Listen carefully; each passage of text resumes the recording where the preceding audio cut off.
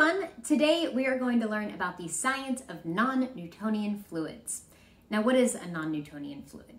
Well, a Newtonian fluid is a fluid that abides by all the rules laid out by Isaac Newton in the 17th century for fluids. These are things like water and oil and gasoline and alcohol.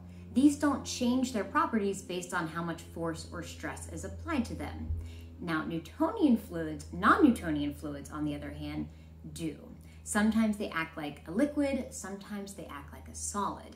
These are like the rebels of the fluid world. And some common examples of non-Newtonian fluids are ketchup.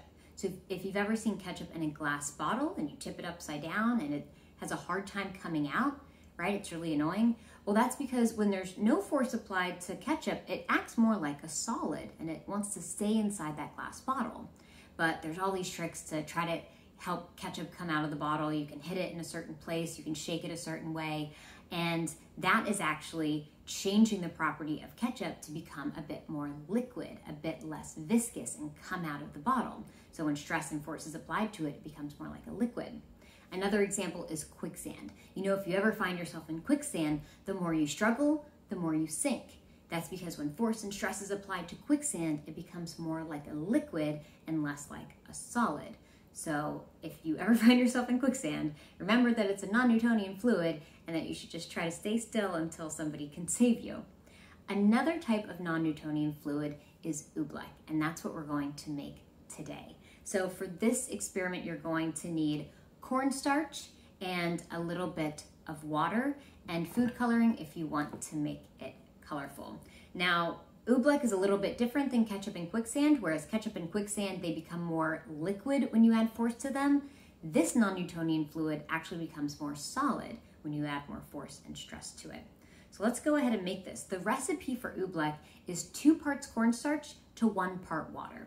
So you can really make this with as much or as little as you want. So I have 1 cup of cornstarch here. I'm just gonna add that.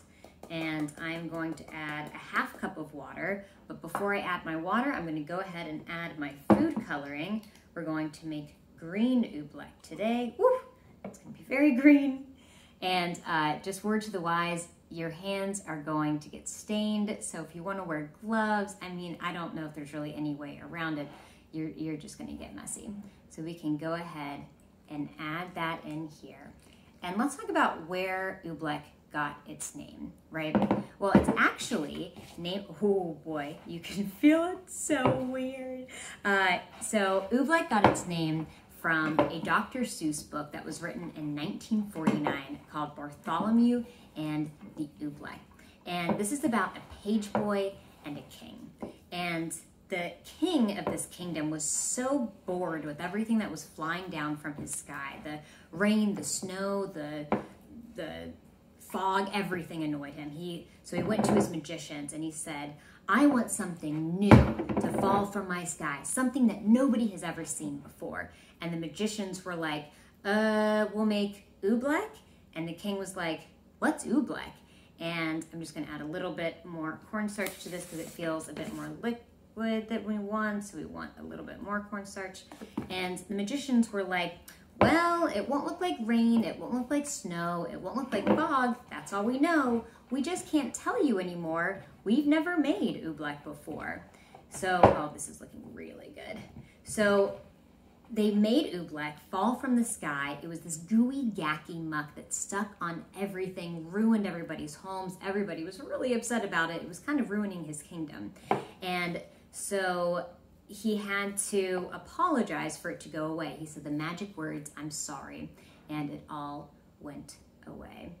And so here we can see our Oobleck is coming together very nicely. Now you can see as I put this in a ball, it becomes really hard when I'm adding like a little bit of pressure and force, but as soon as I stop doing that, it turns right back into a liquid. How cool is that? That is a non-Newtonian fluid. The important thing to remember here is not to throw this down your drain. This will clog your drain. So when you're done playing with your Oobleck, make sure you toss it in a plastic bag and just throw it in the trash. If you have a hammer handy, get your Oobleck and just hit it with a hammer because you can see that it acts like a solid. And that is the science of non-Newtonian fluids.